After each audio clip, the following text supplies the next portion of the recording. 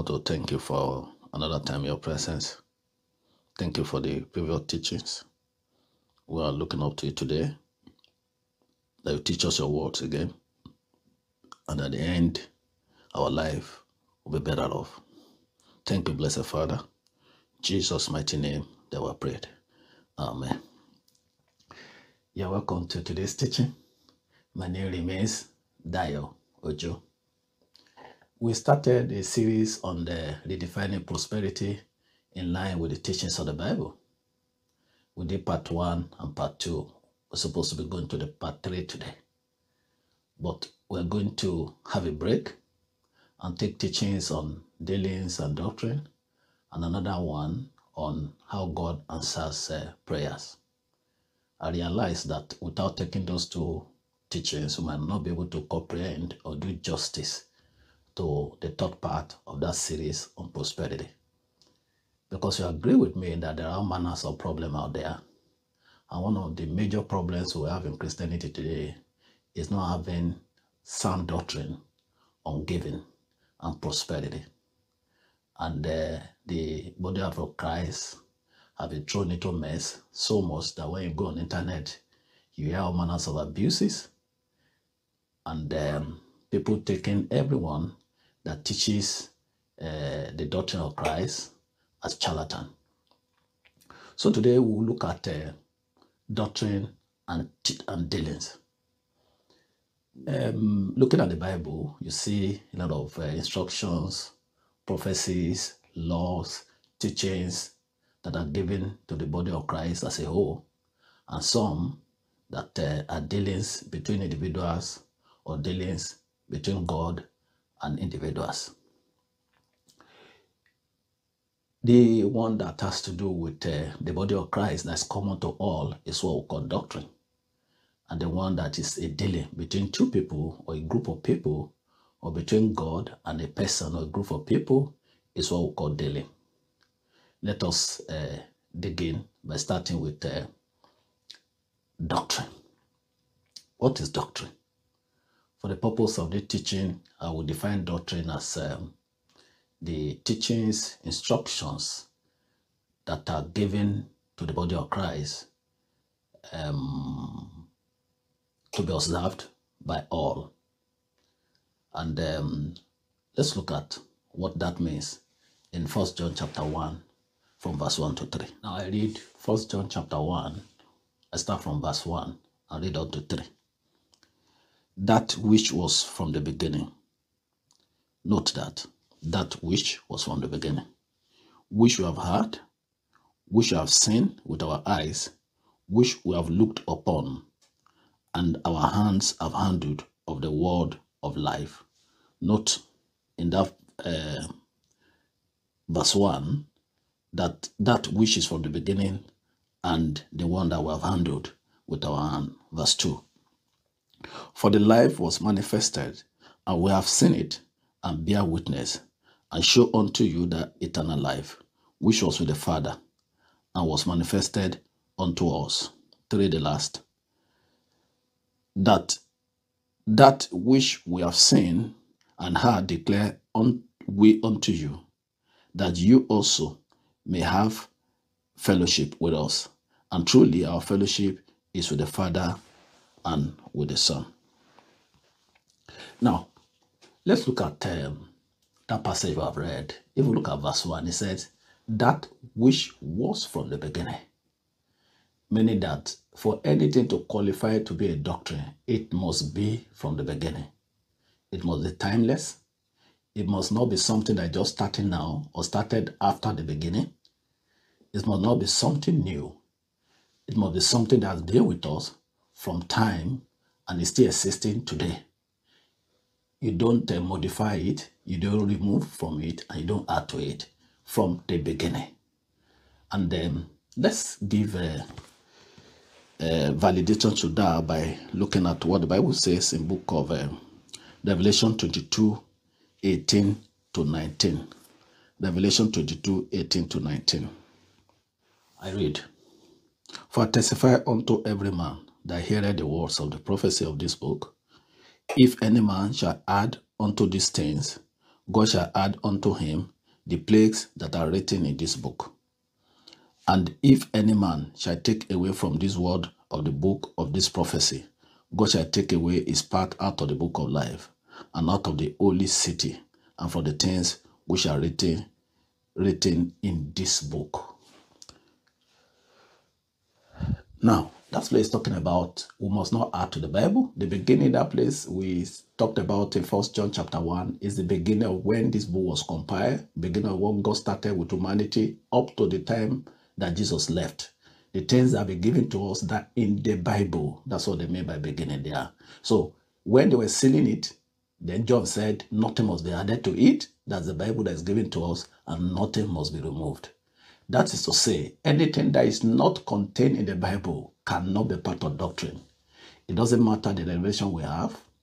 Even if you see Jesus Christ talking to us and telling us anything, that cannot qualify to be a doctrine because it is not from the beginning. So if somebody says he had a dream and he saw Jesus in heaven or saw God the Father in heaven and told him about hearings that were not away hearings, the first thing we do is to look at it as that thing be with us from the beginning. Since if we cannot find a place written in the Bible, then it cannot become a doctrine. It can be a dealing between that person who is relaying that to us and God himself. Anything that is new cannot form a doctrine. Now, the second thing we read in that 1 John chapter 1, in the verse 2 of it, we saw that it said, the things that we have handled, meaning the things that we have tested to be real, to produce result. We have handled it, we have seen it that is real. And that's to say that if something must be real, there must be something that anybody can handle and produce result, regardless of the race, regardless of the nationality of that person, regardless of the tribe, regardless of time and season, for it to produce result. So if I take it in America, it must give me result. If I take that word in Nigeria, it must give me result. If I take it in Asia, it must give me result. So he said, the things we have handled, that are the thing we are telling unto you. That is to say, it is the thing that must produce result at all times. Let's see what the Bible says again in Psalm 19 verse 7. Psalm 19 verse 7. Psalm 19 verse 7 says, the law of the Lord is perfect, converting the soul. The testimony of the Lord is sure, making wise the simple. The testimony of the Lord is sure. The word of the Lord is perfect.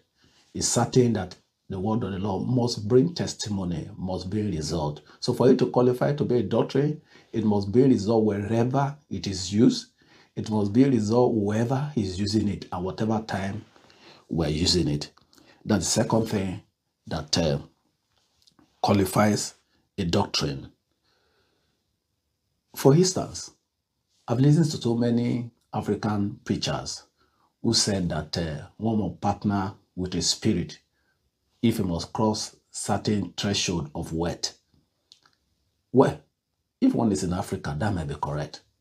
Because if you attain certain level in life, if you are not supported or backed by spirit, some of your family people, some of the people in your neighborhood, some of the people in your place of work might not be happy with you. And they want to attack you spiritually. So, if you don't have a backup of the spirit, they will bring you down. That is possible in Africa. But if you go to other places around the world, that might not be possible. If you come to a place like America or Europe, nobody is looking at you. There is no height you cannot attain, and nobody is attacking you. So that is to say that that kind of statement cannot be a doctrine, because it's only peculiar to African people. It's not general to humanity or to body of Christ. That's why we're saying there that it must be able to produce result everywhere to call it a doctrine. Anything that doesn't produce result everywhere cannot be generalized. It cannot be called a doctrine. Now, the third thing that I must do, if you notice that place in verse 3, it says that we declare unto you.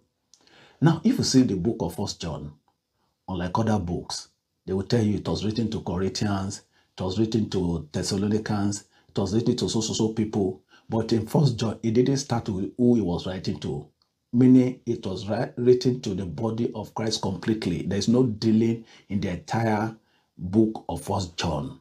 It has to do with the complete body of Christ. Say that I declare unto you. So for something to be a doctrine, doctrine must be for all. It must be common to all.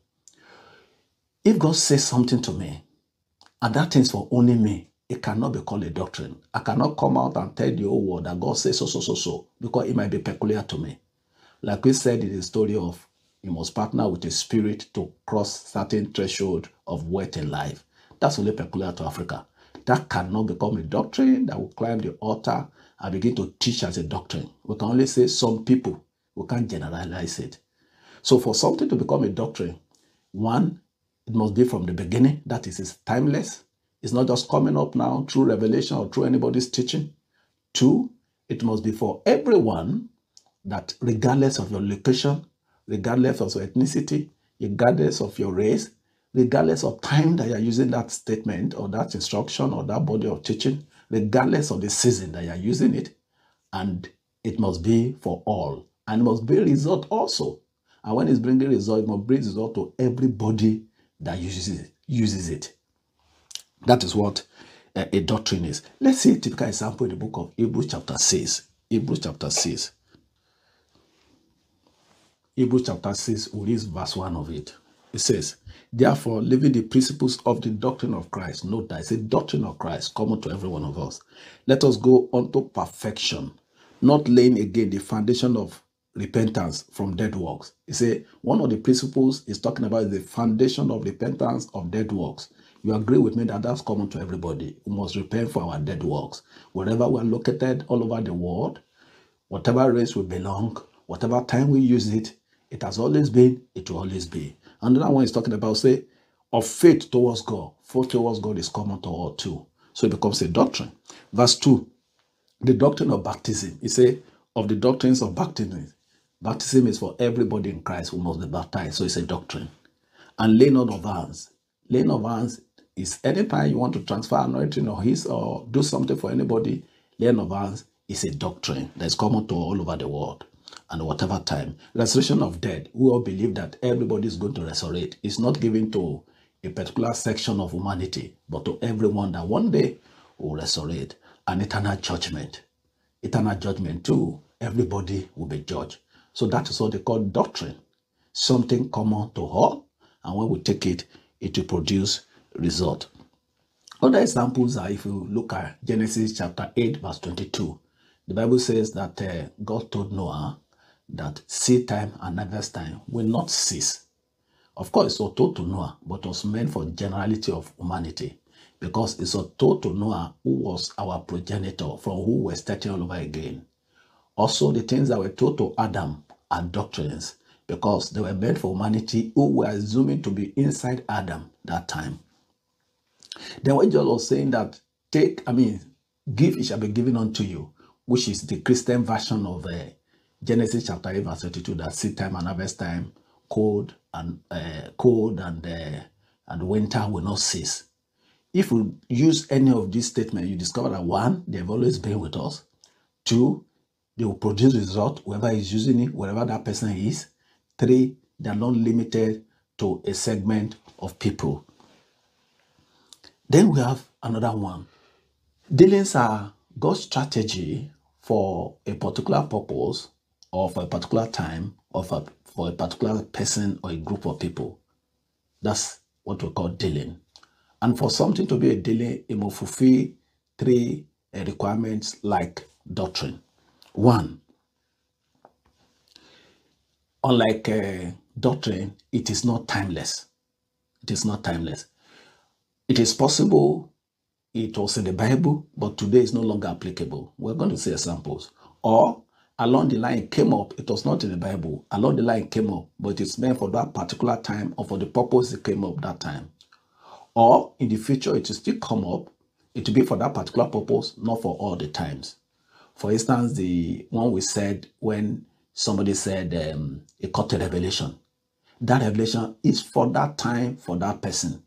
It's not for the body of Christ. That means it can work for that person as long as it does not violate doctrine that's been given to us. Let's see a typical example of something that's in the Bible, that is timeless, that's not for all times. 1 Samuel chapter 5, verse 17 to 25. 1 Samuel 5, 17 to 25. Let's read that quickly. Oh, sorry, 2 Samuel, not 1 Samuel, 2 Samuel 5. 2 Samuel 5, 17 to 25. But when the Philistines heard that they have anointed David king over Israel, and the Philistines came up to seek David, and David heard of it and went down to the hold.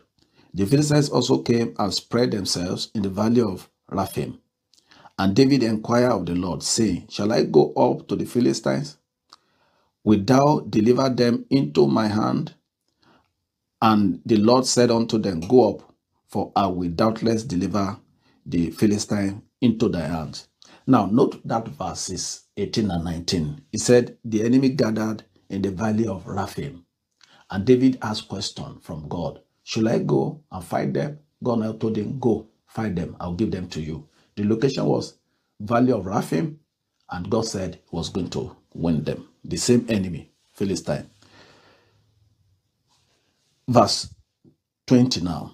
And David came to Belparim, and David smote them there and said, the Lord hath broken forth upon my enemies before me, as the breach of waters. Therefore he called the name of the place Belfarazim or thereabout. 21. And there they left their images, and David and his men burnt them. And the Philistines came up again and spread themselves in the valley of Rephaim. Note that verse 22, the valley of Rephaim. The same place they gathered the first time was the same place they gathered the second time. And that first time God said, go against them, you're going to defeat them. And he did that and defeated them. Let's see what happened in this case now. Verse 23. And when David inquired of the Lord, he said, thou shalt not go up, but fetch a compass behind them, and come up them over against the mulberry trees. You can see the instruction here is different from the first instruction, yet the battleground is the same. Meaning the first instruction was meant for that purpose and for that time. While this second instruction now is meant for this purpose and this time. Different timing, different instructions. That's what they call dealing. So the dealing for that time is different for how God was dealing with David this second time. So dealings are timeless. Are not timeless. They're for a specific season or time or person or purpose. Now, another thing about dealing is not declared to all, or is an inspiration to someone. Dealing is not declared to all Christians, unlike doctrine. There's for a particular person or for a purpose, like I said. That other case, it was David God told that. If it were another person, it's possible God had told that person different thing entirely. We know the story of the woman of the issue of blood. We didn't read in the Bible where God gave instruction or any of the apostles told us that we should touch somebody's garment. There was no instruction like that. But yet, that woman felt in her heart that if only she could touch the garment of Jesus, the hem of Jesus' garment, meaning for those who understand how God works or how God speaks, it must be an inspiration in her spirit. God telling her, do this, giving her inspiration. So that means that instruction was meant for her to touch that garment. Now, someone else could touch that garment and nothing will happen. Don't forget, in that same story, the Bible said that so many people were thronging Jesus, so many people were touching him, and they didn't get any healing. Only that woman got it. So it was not a matter of touching garment. It was a matter of inspiration that was given to that woman that if you did this, you were going to get this. She did it and she got that. Another person doing the same thing might not get result. That is for that purpose, for that woman. And that story is the story of when the children of Israel went against the wall of Jericho. God gave them particular instruction. Go around that wall 7 times and told them at the 7th time they should shout. Now, that instruction was for that purpose. You realize that that strategy was never used again in all the wars that Israel went for. If they are used that instruction again, if they encounter another war and they use that instruction, it might not deliver to them because it was not given, because it was given for the purpose of Jericho. We see Christians today who don't understand that They say they are going around. Somebody says shout 7 times, so will happen. No. It was for that time, even though it was written in the Bible. It's not for now. Of course, shouting is not wrong. Bible enjoys us to shout. So shouting generally is not wrong. But to now think, shout 7 times because you read it somewhere, they shouted 7 times, something will happen, does not work like that. That is a dealing. We also heard of case of when children of Israel, God told them that anywhere the sole of their feet tread, He was going to give to them. And He gave it to them. Does that mean you can just stand up any day and be treading anywhere and claiming it? No, that will not be correct. It was for that purpose. It was not for any other person, for the people of Israel. So we should be able to differentiate when something is meant for everybody, or when it's meant for a purpose, or for a people, or for a person. If not, we'll be getting a lot of things wrong. Let's proceed. You understand what we're trying to bring out of this teaching. Then the third thing is that it must produce result for that purpose, time, or person. So it will produce result for that purpose. It might not produce result for any other purpose. For instance, Abraham was asked to go and sacrifice Isaac. He did sacrifice Isaac, but God said, don't do that, all of that. We see so many preachers today will come up with that story to want to take sacrificial offering and buttressing it with this. Now they forgot that it was God that gave the instruction. It was not that Abraham just stood up and went to sacrifice or wanted to sacrifice his son. No, it was God's instruction. So if you base your teaching on this now and you tell people to bring sacrificial offering just because you quoted Abraham wanted to sacrifice Isaac, you are wrong. Because it was meant for Abraham, meant for that purpose. It can be a guide to you on the ways God works, but it's not for you to now use it to want to take sacrificial offering. No. Except God particularly gives you instruction that take sacrificial offering. If we take it based on this passage, you are wrong. Of course, some people might get result, but a larger percentage of people will not get result. And we'll go into that, how people get result, when we look at our second teaching. I also remember recently I was in a church and they were talking about the story of Jehoshaphat and the 3 nations that came against Israel, how God gave them instruction that they should raise up choir and go towards the battleground singing. And somebody in that service that day where I was came up and said, if people of Ukraine should know this, they could defeat the Russians. And I said, no, that is wrong. That's wrong understanding of scripture. There was nowhere in the Bible God told the people of Israel that if you were going for war, you should go using choir and singing, apart from that particular instance. So it was not meant for a general purpose, but for that particular purpose. Every other time, they didn't use it again. So it was a strategy for that purpose. If you now come up with it, you pick up that place in the Bible and want to use it, you're going to fail. Because it was not given to you.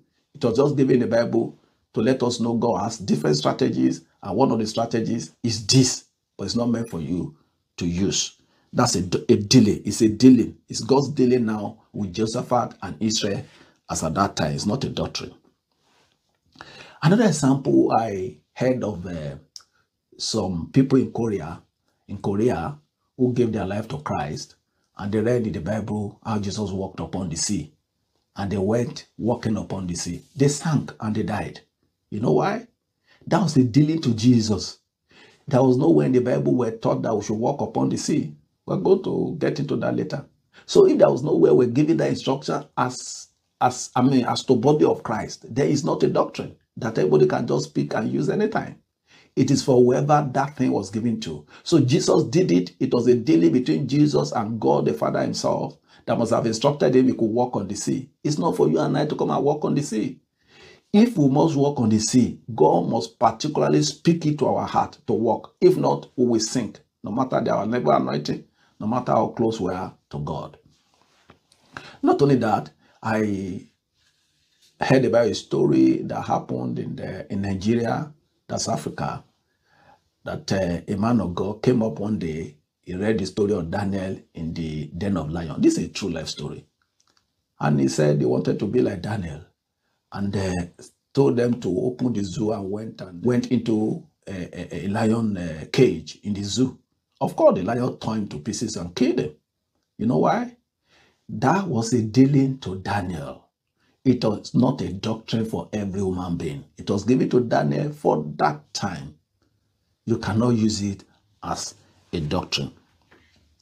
Now, let's see some other examples of doctrines and draw our conclusion and see where heresies are coming because of lack of this understanding. Look at the story of Elijah and Elisha. I've had cause to correct people on the internet based on this, and they were arguing because the man of God that told them our stature is known everywhere, so the fees, he knows everything. You may be a big man of God and you don't know these basic things. And you will agree with me, that is why there is rot in our system today. Because the people we trust to know the Bible so much, some of them don't even know some things we expect them to know. So the man of God is telling you something, does not make it correct. It is possible he has not understood these basic things about the Bible. Some of these things are just, as it pleases God, he opens some people's eyes to see them. Some people might not see them. Now let's see the story. Like I'm saying, you must have heard severally people talking about the mantle of Elijah. Some people say they are looking for those who are Nigerians, they will say they are looking for the mantle of Babalola. They will say they are looking for the mantle of Idauza. That's for those who are Nigerians, that the mantle is somewhere. No, that's not correct. There's nothing called the mantle of Babalola. There's nothing called the mantle of what's his name again? Archbishop Idauza. Why? Now, looking at that story, it's in 2 Kings chapter 2. Elijah was to be taken off. And he asked Elisha, what should I do to you? Or what should I do for you? And he said, give me double portion of your anointing. Now, mark that. Double portion of anointing is not written anywhere in the Bible. We heard that only from Elisha for the first time. And that was about the last time Bible talked about double portion of anointing. So it was not a doctrine. It was a discussion between two people and God looking at them and seeing what they were doing. God in their midst approving what they were doing. Does not turn into a doctrine. Like I said earlier, doctrine is something for everybody. So when I hear people talk about, give me double portion of your anointing, no. God must have given inspiration to Elisha to ask for double portion. So I can as well ask for something more than double portion. I can say, give me abundance of the Spirit on you. If that is correct anyway, because I don't want to go into many of that thing. I just want to let us understand that double portion was Elisha speaking. And it's not a doctrine. It's a dealing between Elisha and Elijah. So it's not a thing meant for the church to be asking everywhere you go, double portion of somebody's spirit and make it a doctrine. If you ask, there's nothing wrong. It's your desire. But it might never be granted because God didn't minister that to you. Don't forget I say, so something to be a doctrine, it must produce result every time, everywhere. Let's go further. Then Elisha now said, give me double portion of anointing. Then Elijah told him, if you see me when I'm taken off, then it is yours. When Elijah was being taken off, Elisha saw him and he was forced to drop his mantle when he was going. Then he picked up the mantle. Now that mantle is just a piece of cloth. And that thing was a dealing between Elijah and Elisha. It's not a doctrine for the church. That is why you see that in every other place that God was transferring anointing from one person to another, they never talked about mantle. When God was transferring anointing from Moses to Joshua, they didn't talk about mantle. They talked about laying of hands. And there's so many of that in the Bible that there was nothing called mantle. It was only mentioned that time and never again was it mentioned. So that mantle stuff that we have taken as doctrine today is not meant for us. It is just to let us understand that there's something called mantle. To let us understand that God deals in that way. And if it pleases him, he can still deal in that way again. But it's not a thing to turn to doctrine that people will be saying they are looking for mantle of so person. That so person mantle is still hanging in the world today. There's nothing like that. There's nothing like that. It's heresy. It's a heresy. Now, because of that wrong teaching, we now hear people say something like, you must have father in the Lord, that everybody must have father in the Lord. Like I said, anything that will make a doctrine that you give to everybody must be given to us in the Bible, that this thing is for everybody. It must not be between two people. It does not be something that God minister to one person or God minister to one person. Now, when you look at the Bible, the place specifically that they talked about the Father and the Lord was between what's his name? Moses first and Joshua. That was one. Two, we saw that in Elijah and Elisha. Three, we saw that in Paul and Timothy. Those are the places I think I can remember that Father and the Lord occurred in the Bible. Have you asked yourself that there was nothing like that in Moses? Moses didn't have any father in the Lord. Have you thought of Elijah? Elijah didn't have any father in the Lord. Have you talked about the Paul himself? He didn't have any father in the Lord. Have you talked of people like Jeremiah? He never had any father in the Lord. So how come we came up with the doctrine that everybody must have father in the Lord? It's not Bible. It was not written specifically or said by God or by Jesus that you will have father in the Lord, or your father in the Lord should do this for you. If Jesus has said your father in law will do this for you, it becomes a doctrine. But there was no point. Jesus mentioned that there will be father in the Lord. There was no point that even God the Father, when he was dealing with Israel in Old Testament, mentioned father in the Lord. That is for general. And I've told you of people who never have father in the Lord, and they live wonderful life. What about Daniel? What about Joseph? Who were their fathers in the Lord? No, God just raised them singly, and they became the mighty people that we talk about today. So God is still doing the same thing today. He can choose to give somebody father in the Lord like he gave those other people. He can choose to not to give somebody father in the Lord. For you to come up and make it a general doctrine that everybody must have a father in the Lord is not the Bible. It's not a doctrine. I remember personally I have a friend that were very close, and that God is raising both of us together. One time when we were in Nigeria, God told both of us that we should not have mentor, we should not have father in the Lord. That is going to be our father in the Lord, is going to be our mentor. And to the glory of God, all that I've learned today, all that I've known today, the dealings that God has had with me today, have always been between me and God himself. Of course, I've been reading other people's books, I've been attending crusade and meetings and programs, but there is no specific person who is the father in the Lord I report to. And that, my friend, too, there's no specific person who is the father in the Lord that is referring to. What am I saying? Am I saying father in the Lord is wrong? No. But what I'm saying is, don't generalize it that every human being must have father in the Lord. There was no time Bible taught us that, and we must not make it a doctrine. Then you now hear people say, if you don't have a father in the Lord, you don't have your covering. I think I've answered that anyway. That father in the Lord is not general. So how can you say we don't have a covering if we don't have father in the Lord? Is father in the Lord our covering or God? So if I'm serving God in truth and in spirit, so I will need a father in the Lord to give me covering again. Is human being a covering of God? It's only when you don't have God and you're not walking with God in truth and in spirit that you start running under the shadow of somebody. If you're already walking in truth and in spirit, do you need anybody to run under? Of course, if God gives you father in the Lord, fine. I'm not saying it's wrong, but don't make it a general teaching. Don't turn it to a doctrine that must have covering our father in the Lord.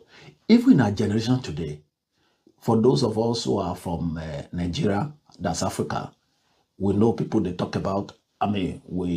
Someone they call Ayo Babalola. We never read of any father in the Lord about him. God raised him singly in his time. He did mighty exploit. He never had any father in the Lord. What about even today? There's a man they call Brogbiliakani. If there's anybody in my little time that walk with God, that God keeps mentioning, that has walked with him in truth and in spirit, that said the host of heaven are celebrating it every time, is Brogbiliakani. Among the so many that we think are so mighty, is the one God keeps referring to. Yet, he doesn't have any father in the Lord. I'm not saying father in the Lord is wrong. I'm just saying it's not a doctrine. It's a dealing. You can have, you might not have. Don't make it a doctrine. Now, the issue I want to pick up is handkerchief. If you look at the story of handkerchief in the book of Acts chapter 19, it was not an instruction given. It was not Paul that taught. It was some people were taking clothes and touch Paul's clothes and taking to heal people, to cast out devil from people. That is to say, if you understand the Bible, how God works, God must have spoken to them like the story of women of issue of blood, giving the inspiration in their heart that do this, and they did it. That was for them. What God did not give, what Paul did not teach, cannot become a doctrine. So it is wrong now to now think that every time we gather, we must be blessing handkerchief without God specifically giving the instruction.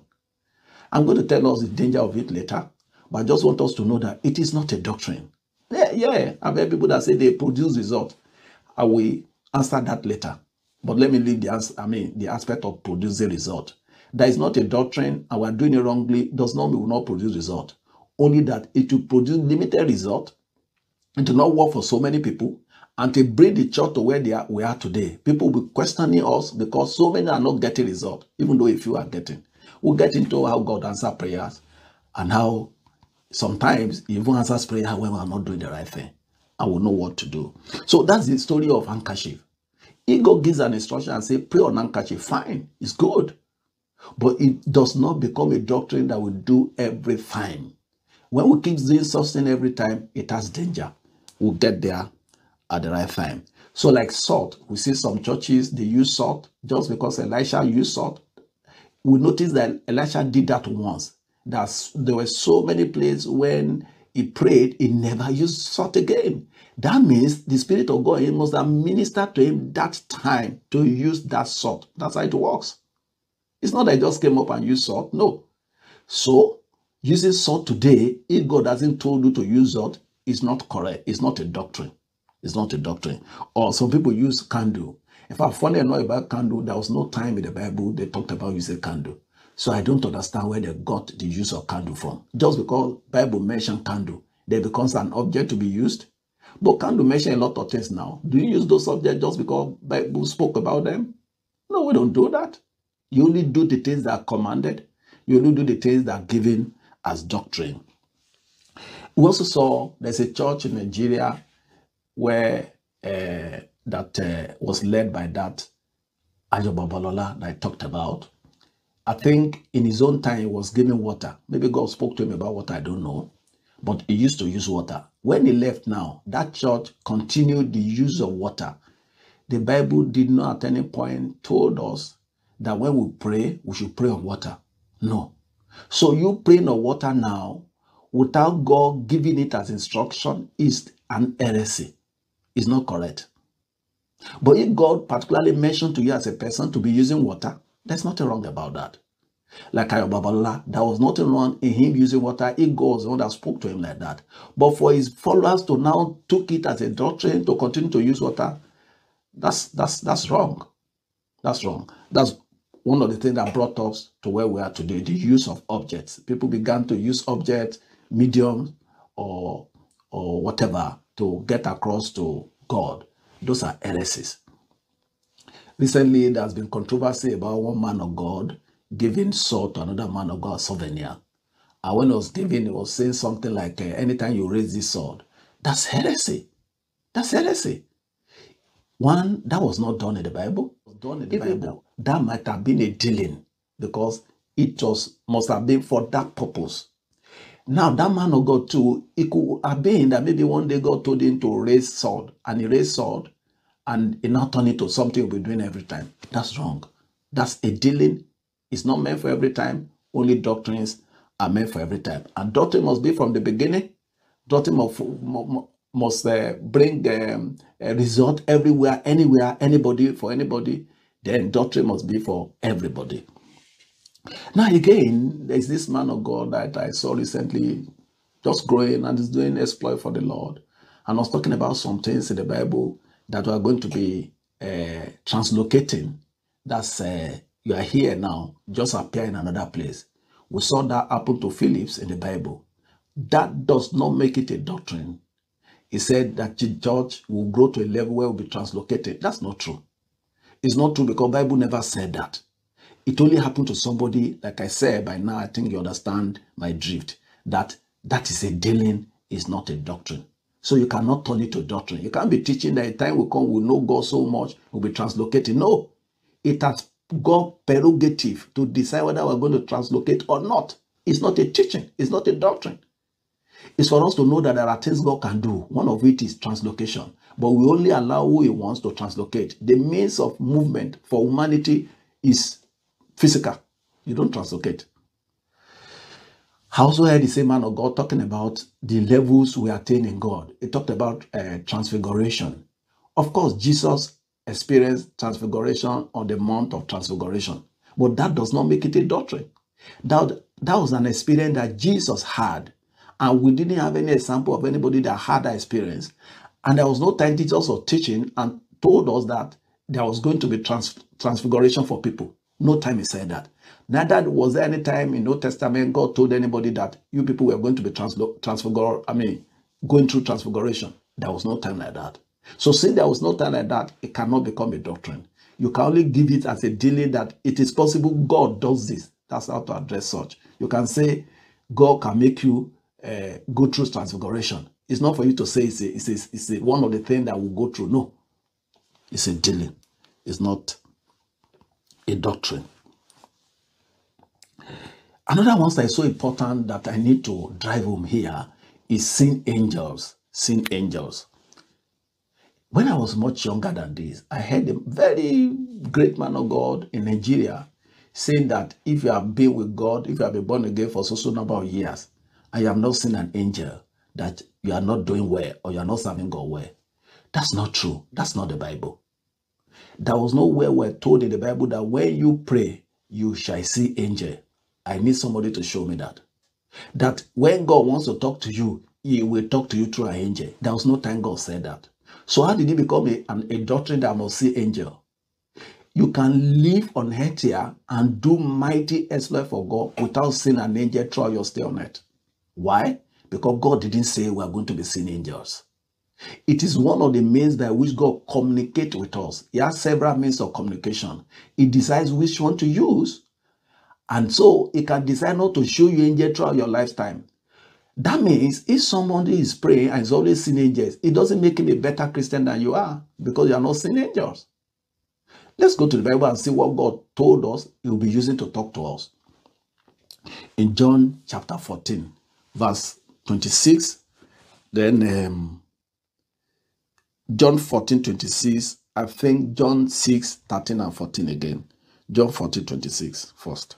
John 14, 26. He said, but the Comforter, which is the Holy Ghost, which the Father will send in my name, He shall teach you all things. Hear that. He said the Holy Ghost will teach you all things that the Father will send. Who was Jesus talking to here? He was speaking to people around Him, the disciples. When we talk about disciples, we're not talking about the 12. We're talking about so many that He was teaching that time. Don't forget they said about 500 saw Him. Don't forget one time they said He sent 70 out. There are so many. But among them were 12 specific ones that were close to Him. There were 12. Those ones are the ones that became apostles. But there were a lot of people around Him that time that was always teaching. And it was all of them was talking to diverse people, meaning that it's for everybody. That you send the Holy Spirit, He will teach you all things. So the person to teach you all things today is the Holy Spirit. It's not angels. It's not angels. That's the one God has given to us to teach us all things. So if you're a Christian and the Holy Spirit is not teaching you all things, that's the one you can say it is wrong. It's a doctrine that will be taught by the Holy Spirit, not angels. Again, let's continue. And bring all things to your remembrance, whatever I've said unto you. So one of the things the Holy Spirit will do also is to remind us everything God has said unto us. Let's see again that same John 16, I think from 13. Listen, it says, howbeit, when He, the Spirit of truth, is come, He will guide you into all things. So the person to be guiding you is the Holy Spirit, not angels. Not angels. But God can decide sometimes to send the angels. But the main person He should send all the times is the Holy Spirit. Let's continue. For He shall not speak of Himself, but whatsoever He shall hear, that He shall speak. He's the one to be speaking to you, not angel. And He will show you things to come. He's the one to give you revelation, not angels. What are we saying here? When Jesus was living, what He told us is that He was going to release Holy Spirit. that God the Father was going to release Holy Spirit. This Holy Spirit is going to be the one to teach us all things, to remind us all things, to show us all things. Another place says, it will take of Jesus, it will give unto us. So that means anything that you are getting as a Christian is the Holy Spirit that should give it to you. He will pick it from Jesus and give it to you. Anything you are getting now is from the Holy Spirit, not from angels. However, God might decide to now use angels sometimes. That you are not seeing angel does not mean you are not a good Christian. And that somebody is seeing an angel does not mean make him a better Christian than you are. It's just that God has chosen to deal with that man that way. In fact, the ministry of the Holy Spirit is far greater than the ministry of angels. Why? Because Holy Spirit is the one God has given to us to deal with us in that direction. And two, because Holy Spirit is God. Angels are not God. So there's no way the ministry of angels will be greater than the ministry of the Holy Spirit. What does that mean? That means Holy Spirit speaking to me in my heart is greater than me. Just as I'm sitting here now, I just see an angel just appear, mighty angel, just appear, ooh, with that fearful appearance. Or somebody just walk out of the wall and come and talk to me. The greatest one is the Holy Spirit speaking inside of me. Why? Is the one God has taught us or told us that will be speaking to us. It will be showing us all things. It will be giving us revelation. And again, God is greater than angels. I know human being will like dramatic things. Want to see one big thing just appear from somewhere. Want to see the roof where we're sitting just go off in the spirit, and we just see something just lift us up. That's not the Bible. That's not the Bible. The Bible way is the way of the Holy Spirit. But if it pleases God sometimes, it can do all of that. That doesn't make the person saying all of that to be better than person who the Holy Spirit is witnessing to. Have a friend who has so much about mysteries. God has taught so much about mysteries. He has never seen an angel before. God used to tell him, they say he loved him from the depth of his heart. Great things. And yet, this man has never seen an angel once. God used to tell him he was going to use him so mightily in this generation that he will be known all over the world. Yet, he has never seen an angel before. So it's not about angels, because God did not give us angels as doctrine. So if you see angel, it's a dealing. It doesn't become a doctrine. We must understand it, because a lot of even big men of God are making that mistake, including the one that God is releasing now for the revival that is talking about. They are still getting it wrong, talking about manifestation, talking about angels or thereabout. The implication of that is that if you are not seeing angels, and you have been taught that you need to see angels, you'll be discouraged in your Christian walk with God. You think God does not approve of you. Before you know it, one voice can now be telling you that God hates you. God doesn't like you. If he likes you, why is he not talking to you with angels? Why are others saying that you are not saying? With all the days you have been praying, with all the fasting you are doing, you get discouraged. So this is one of the implications of some of the things that we teach. Angels is not the means of talking to us, but the Holy Spirit. Now, another one I have to drive home very strongly is about prayers.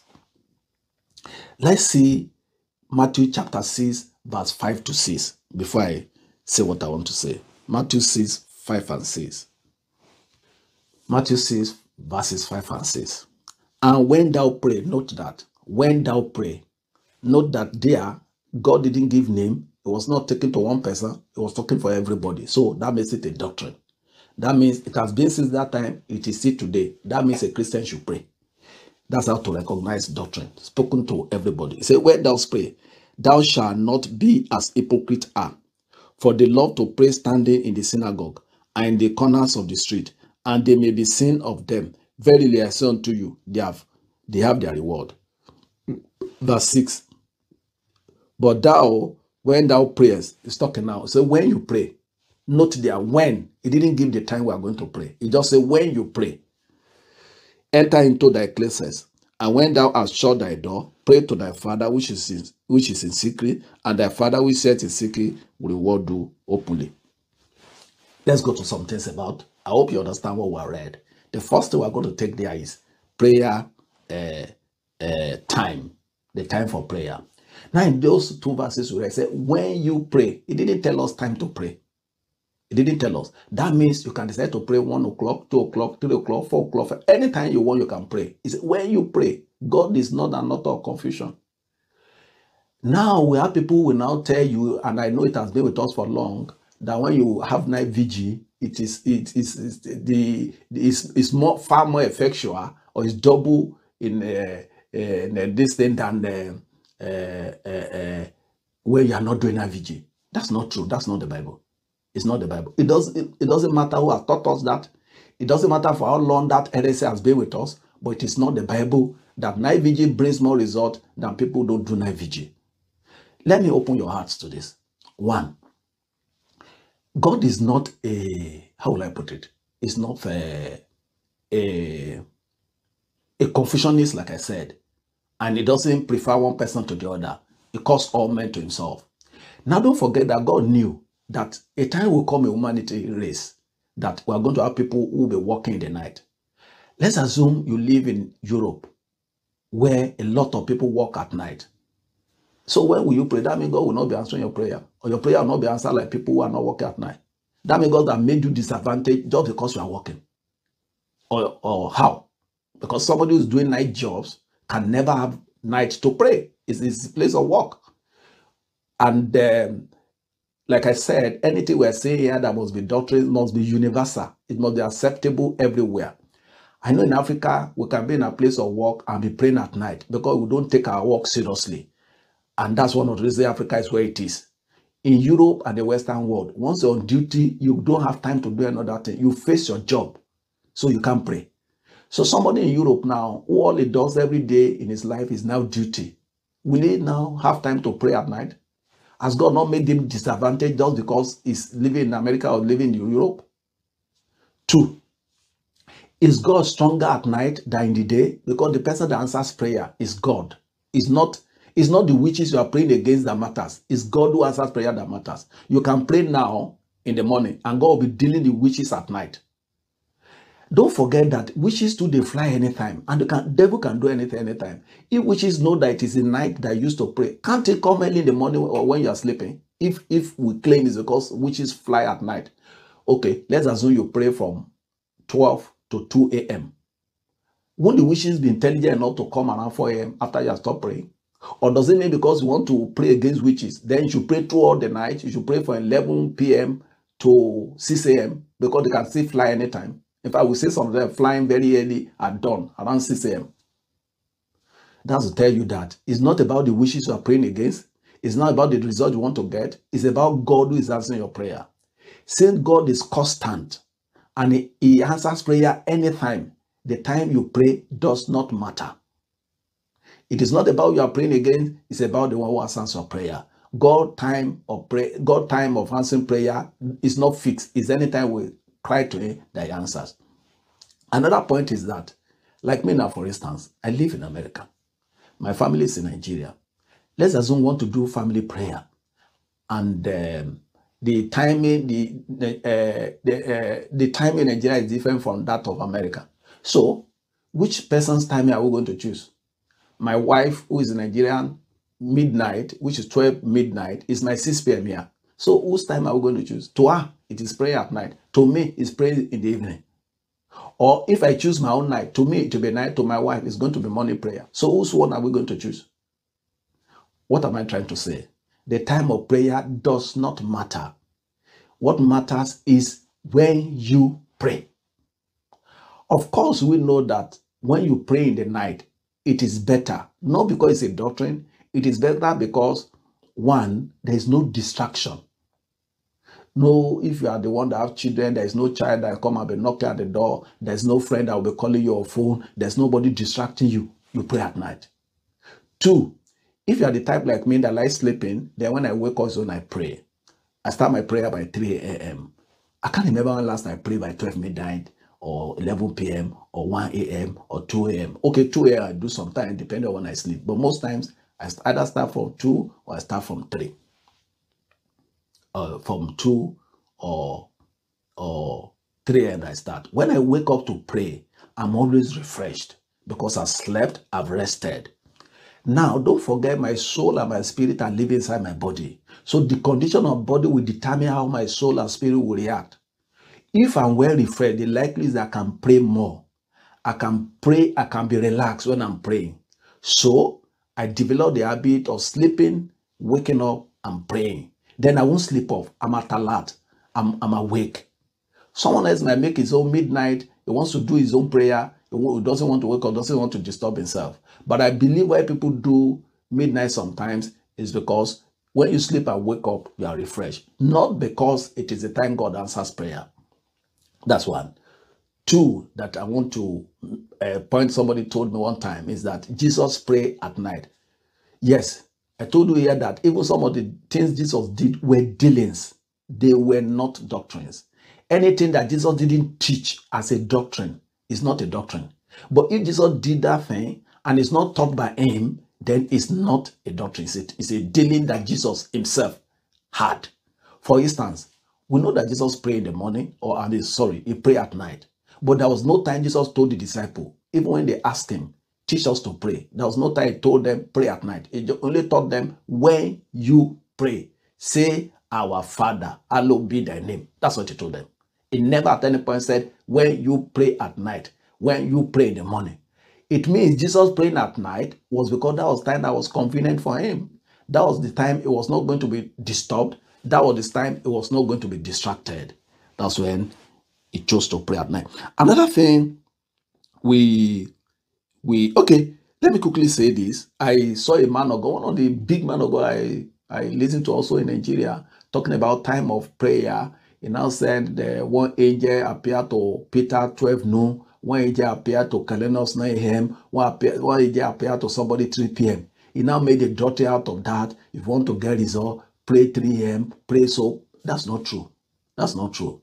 I've told us that God is available anytime. I've told us that God is a God of everyone. 3 p.m. in Nigeria is 6 p.m. in America. All of that, we have different time zones. So God cannot condition to a particular time because we have different times, and God does not change. God is not less powerful at social time and more powerful at social time. God does not answer prayer in social time more than social time. That's not the Bible. If the Bible said hour of prayer, it didn't at any time told us that Jesus told them that there's hour of prayer, or God the Father spoke to anybody about our prayer. Those people must have made it by themselves hour of prayer at their convenience. It's not a doctrine. Now, the hour of prayer at that time used to be 12 noon, 3 p.m., 6 p.m. Can you do 12 noon now? Want to go to work? Can you do 3 p.m. now? Want to go to work? Can you do 6 p.m. when you're just coming back, you're tired? It's not possible. So somebody is going to come up and be teaching us that this is the time you see angels. That's not true. In fact, if you pray in the afternoon, you can see angels. You can see angels in the afternoon. It's your God to just take your, consciousness, and you go into the spirit and you see angel. At least I've been in a class before when I was still working, and they were teaching us something, and I sat down, and I drifted off, and I saw something. Bro, people were there, and I saw something. The men of God that minister sometimes, and they say there's something, they're seeing something. They're seeing angels in broad daylight. They'll be teaching in crusade. They'll be teaching somewhere, they will tell you, I see angel now in broad daylight. So seeing angel is not limited to in the midnight. You can see them anytime. God talk in the midnight. You can see them anytime. God talking to you is not limited to night. God can talk to you anytime, anywhere, any day. So there's no time for prayer. Then prayer and fasting duration. People talk about you must pray for 10 hours. If you want to be a good Christian, pray for. That's not true. That's not true. It's not true. When Jesus said, when you pray, he didn't tell us how long we should pray. He didn't tell us how long we pray. Why? God knew that some of us are going to be men of God. And if you're a man of God, that was your area of specialization. You will likely pray more than somebody who is going to be an engineer, because an engineer will go to work. While your own work, it will be doing spiritual thing, his own work to be doing engineering work. You can't pray the same way. It's not possible. So a man of God cannot be teaching people now. Say, if you are not speaking talk for 10 hours, if you have not prayed for 10 hours, how will a man who is going to have 10 hours to speak?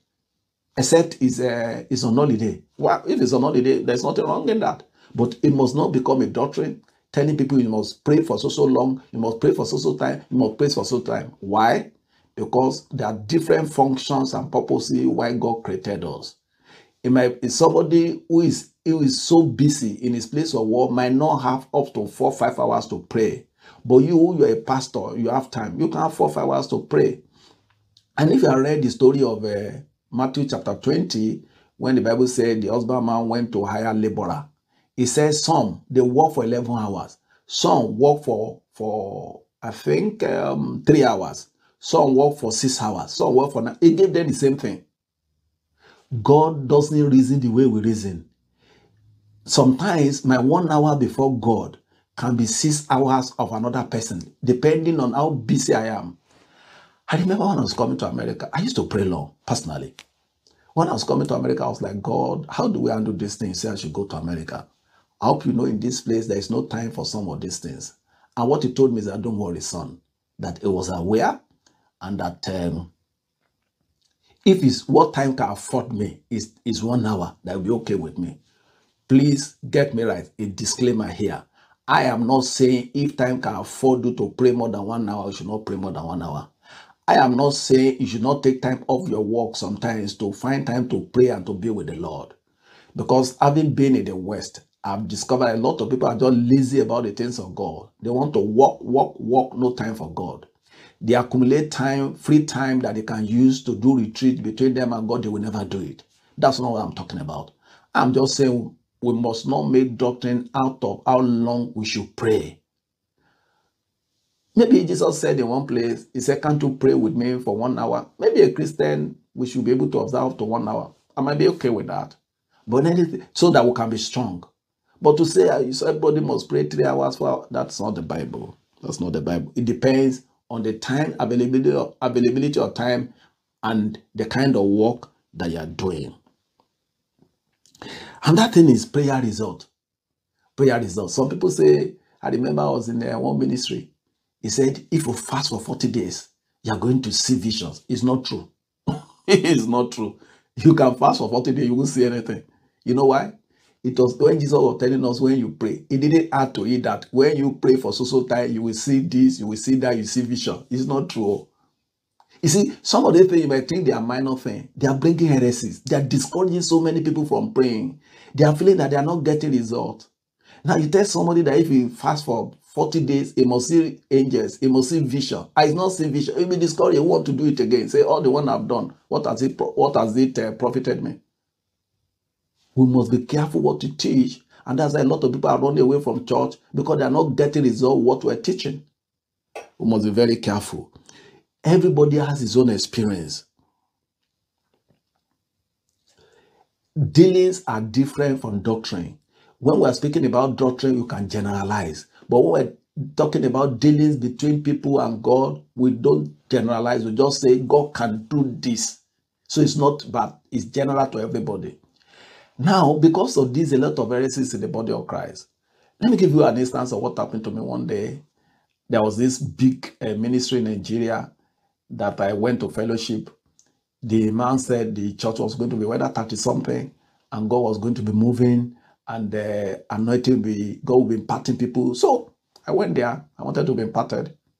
And one day we went to the altar. We were praying, the main altar, big church of whatever. And I was praying. And I'm the type that when I'm praying, I sob sometimes. When the power of God comes on me, I will sob. So I started sobbing around the altar. And the woman was looking at me. At a point, the woman tapped me. He said, Bishop, Papa has told us not to cry again, that God has done it. Oh God. If you have had that experience before, you understand what I'm saying. The spirit just left me immediately. I couldn't continue. Why? This woman has not been taught that there are things we call doctrine, there are things we call dealings. Doctrine is general, but dealings are peculiar to people. And my dealing might be different from yours. That your bishop is not experiencing sobbing does not mean people don't sob when they are praying. And that I'm experiencing sobbing does not mean that everybody sob too when they pray. Because I've heard another man of God recently who said, if you are praying and you have not sobbed, then you have not connected to God. your heart has not really yielded to God. That's not true. In fact, I have a friend that is so close to me, like my blood, like my twin brother in the Lord, who God is using mightily. He told me he has never sobbed before in prayer. In fact, the day he told me, I was shocked too, because initially I thought that once you ascend in the Lord, you start sobbing. The man said he has never sobbed. And God is using mightily, and somebody who's loved the Lord. It's not whether he does, he loved the Lord mightily, greatly. So what are we saying? Bible didn't tell us that when we pray, we will sob. So don't turn it to a doctrine. Make it a dealing that it is possible. This is one of the possibilities. That's how we put it. One of the possibilities. Don't say it's a possibility. Now, let's go to the difference between doctrine and dealings. To avoid making the video too long, we have decided to divide it into 2 parts. Watch out for the second part to be released on January 28th. Thank you for watching and do not forget to subscribe if you have not done so. Like and share widely. Stay blessed.